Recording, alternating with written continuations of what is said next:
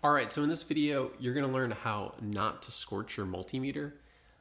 But what I'm gonna do is I'm gonna show you a couple different things that people do wrong with multimeters. See if you can spot the issues. Can you spot what I'm doing wrong right now? If I read this resistance as 200 and about 90 kiloohms, what did I do wrong? I have my resistor, I'm measuring each lead across the probes. Or let's say I wanna measure line voltage. Can you spot what I'm doing wrong right now? Or let's say I have a meter like this, and I look at it and I go, oh, I have 0.96 ohms. Let's say you want to check power in one of the outlets just to verify that power is there. And you go in like this. You check it.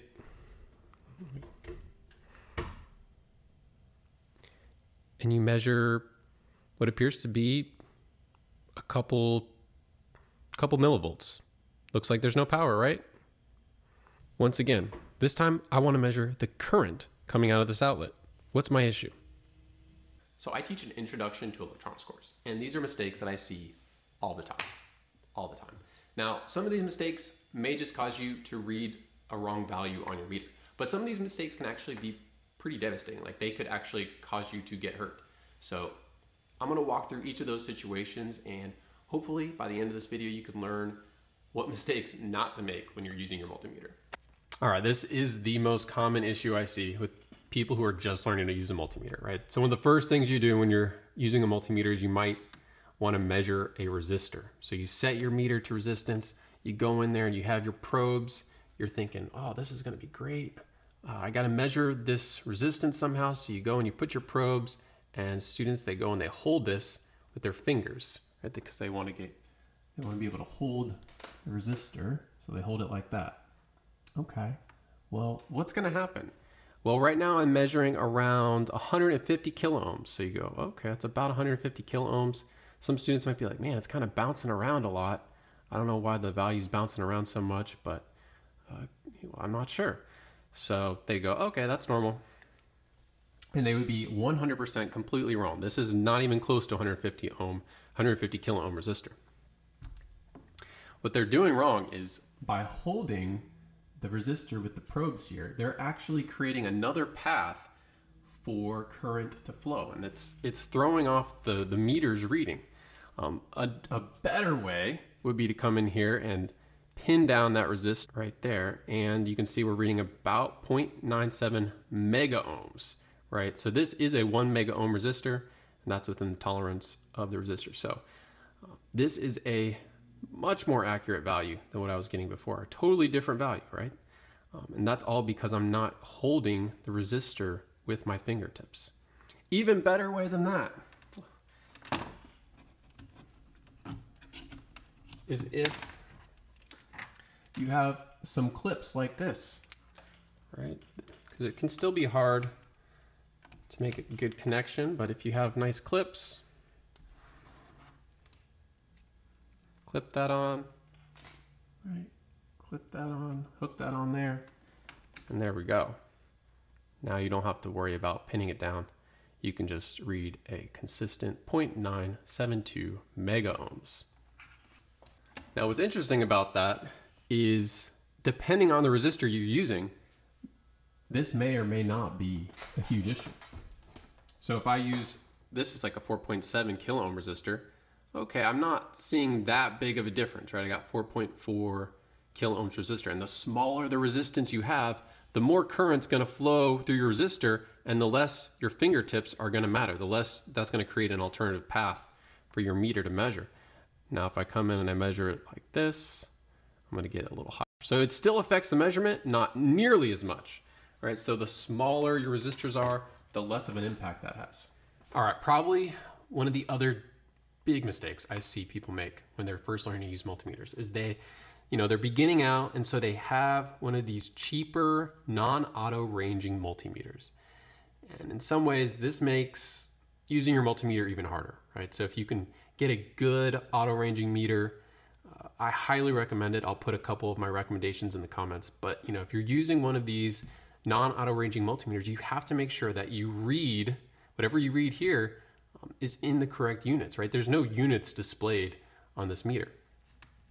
So you have to realize right now, You know, so a new student may read this and say, oh, this is around 0.96 ohms, but it's not anywhere close to that.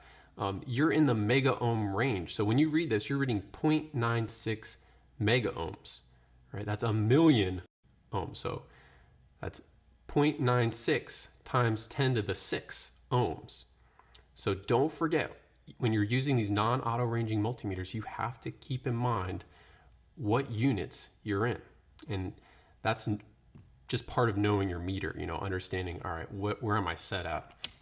Another issue students have when they're using these non-auto ranging meters is, oh, they'll put it to something like 20 kilo ohm range here, the kilo ohm range here, and then they'll read open line. They'll be like, well, what's going wrong? I don't understand. Well, the reality is, you know, my resistance value that I'm reading right now is out of range of this setting. So you have to go to the next settings and see if that fixes something. So if I scroll up here to the mega ohm range, now I can get my reading. Another common mistake I see, students set up their meter and they go to measure the wall, right? So they put their probes in, right, like this, and they don't measure any voltage. And they're like, oh, okay. Looks like this is not working right. You know, maybe the outlet's not working.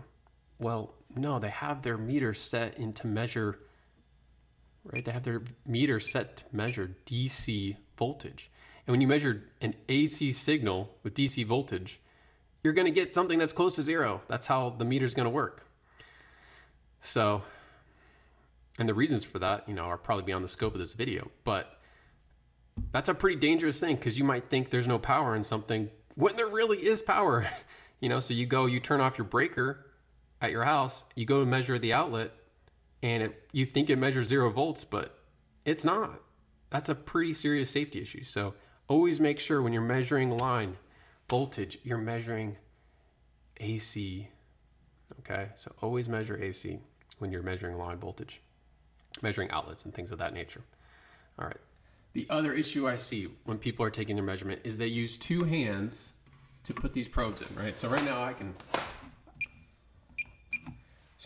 can actually measure this without having my hands really at the probes at all, which is one of the best ways you can do it. But I see a lot of people, they'll come in, they'll measure voltage with their hands like this. Okay, that's not good because you've just created a path through my arm here, through my heart to my other hand here. All right, so you don't want any paths going through your body. So common electrician thing is to use only one hand. Obviously, if you can use no hands, that's even better. You may not know this, but these holders are right here. So if you ever need to measure something that's a higher voltage, you can put those in the meter and you can hold your meter. You don't even need to get your hands near the probes, and you can come in and touch whatever you need to measure the voltage across.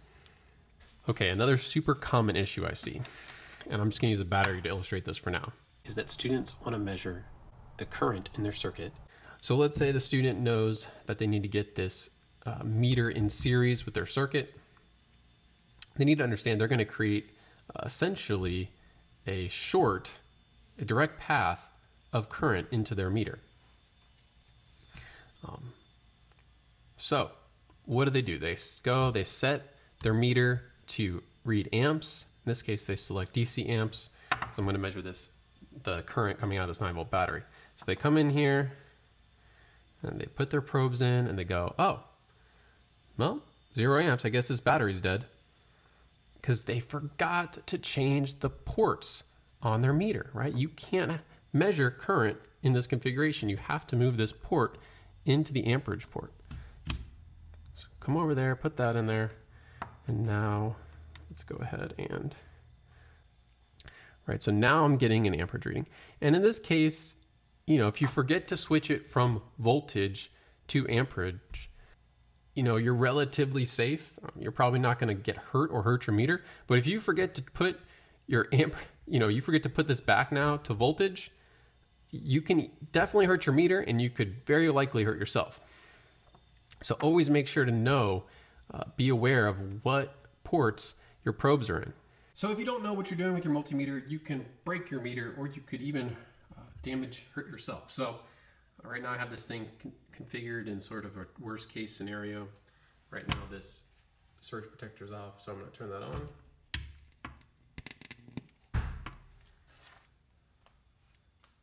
Right, so I don't know if you saw that, but we definitely have hurt our meter. It almost caught on fire there. I can smell the burnt. I'm going to disconnect this power right now. I can't believe the meter's actually still working. But I definitely heard it. Let's open this thing up and see what's inside. All right, so I open this thing up. Check it out. We got some pretty good scorch marks right there. That resistor is absolutely fried. Our fuses seem to still be working, surprisingly. But some good damage there. Obviously, part of this meter isn't working anymore. It's possible the rest of these components are working, but it's not something I'm going to play around with. I'm going to toss this. Well, I hope you learned something from that video. Hopefully you're a little safer with your multimeter than I was. If you know of another common mistake that people make with multimeters, put it in the comments. I'd love to know what it is. And hope you enjoyed the video. Here's another one of those multimeters shown in slow motion from a different angle. Check it out. Also, make sure to check out some of our other videos.